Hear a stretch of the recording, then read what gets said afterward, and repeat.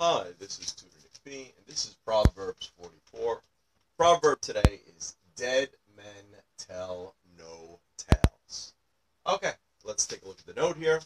This proverb means that people who are dead or often possibly killed cannot expose any secrets. Yeah, killed meaning somebody probably knocked them off so they could not talk. All right, let's look at example number one. As much as I want to do it, I am going to refuse the offer to be a whistleblower. Remember, if you're a whistleblower, you expose some company or organization, some of the illegal things that they've done. If I expose them, I fear for my life. So if you fear for your life, it means you're afraid that somebody will try to kill you, knock you off.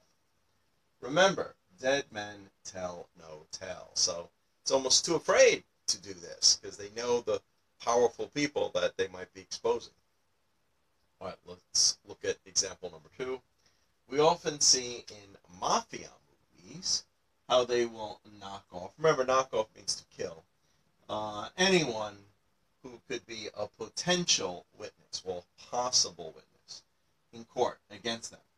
The mafia believes in the philosophy of dead men tell no tales.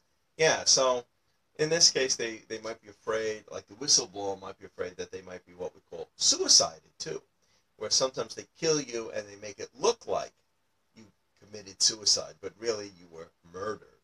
All right, and I think that was a previous video I had done a while ago, where that's kind of a term that's often heard on alternative media. We say somebody might have been suicided.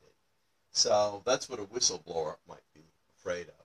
And for the same reason of like dead men tell no tales, they might knock them off and get rid of them. Okay, anyway, I hope you got it. I hope it was clear. Thank you for your time. Bye-bye.